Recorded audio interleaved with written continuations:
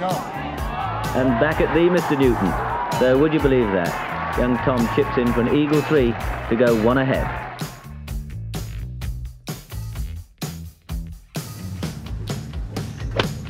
.481 yards, a par 5, and after a glorious drive, we're watching this on television, here's Watson's 3-iron.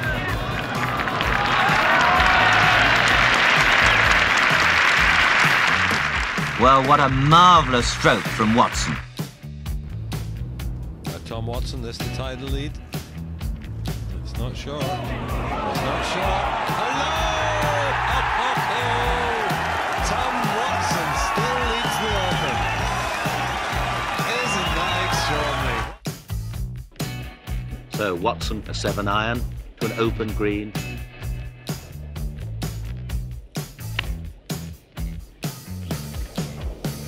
Has he got the right club? Oh, has he got the right club? My word, it's only 18, 20 inches from the hole.